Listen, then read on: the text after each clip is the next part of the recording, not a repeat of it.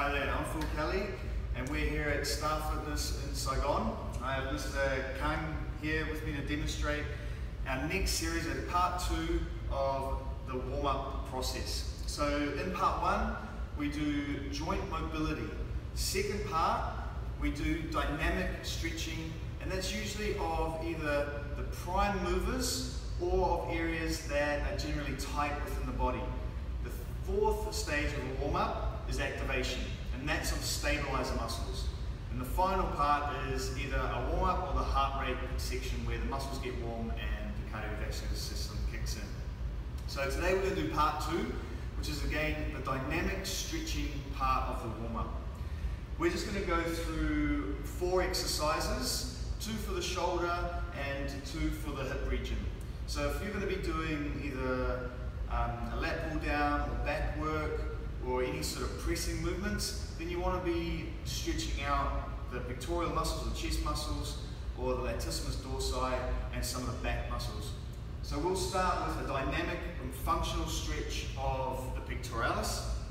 So what we're going to do is just palms down and then opening right out and turning those palms up. So again, we want to get a full range of movement through the chest, but also some rotation just to get the muscles around the joint active as well. So Kang is going to show us he's doing a full extension as well, just to get movement through the intercostals and just get the whole area really warmed up and moving. Yeah, that's great. So you see bigger range as he can, not holding a point at any time. He's trying to move through that range consistently. And now we'll do latissimus dorsi. So that is, again, just raising straight up. Now when you raise up, you want the thumb to point back because the lat actually attaches into the front side portion of the humerus. So by pulling it up and having that thumb back, you put an extra bit of stretch through the lats. So as he pulls back, he's got the thumbs going back. You can also, on the way down, rotate again just a little bit just to get the muscles around the actual shoulder joint active and moving through a good range before going into the exercise. But the key is to keep that thumb pointing back at the top of the range. Alright, so moving into legs, the main sort of muscle we're going to work on are really the hamstrings and the hips. Now these are the most, generally the tightest areas within clients. So first we're going to do just a fascial stretch for the hamstring. So he's going to step forward and really pull the toe up. So this is going to engage all of the muscles and the fascia, ligaments, tendons within the posterior chain of movement. If I keep the toe down, it's going to just get more the hamstring. So we want to really pull the toes up so it gets the whole kinetic chain of muscles. So it's a nice, again, nice quick movement, just reaching down. So it's again nice and fast, at no point holding the position. That's it, just stretching through. And you make this a little bit harder by walking forward and taking some of that positional stability away so that you're actually functionally moving. Alright, that's great. And the next one we're going to do is the hips.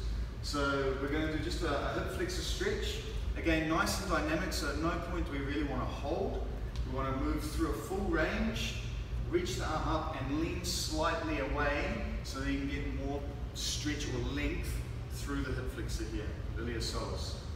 So again, we don't hold, and what we don't want to do is really step forward like we did. We want to step backwards, just so that we get more activation of the glute when we do the movement. So it's a step back, and then reach and stretch and come up. Okay?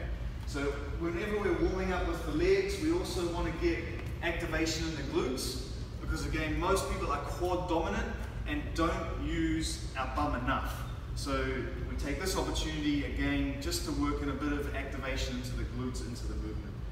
But as he's stepping through, he's just loosening off the hips so he can do a fuller range and a safer movement through any leg exercises. So again, these were just 4 really simple movements. There's a ton of exercises and lots of options to do for an activation, for dynamic stretching before working out. But these 4 are pretty much go-to ones for me. We're going to come back with stage 3 of the warm-up process, which is activation next time. So please keep an eye out for the video. If you have any more questions about what we've done today or how to dynamically stretch correctly before working out, come on down to Star Fitness and ask my instructors or message me directly. All right, see you next time.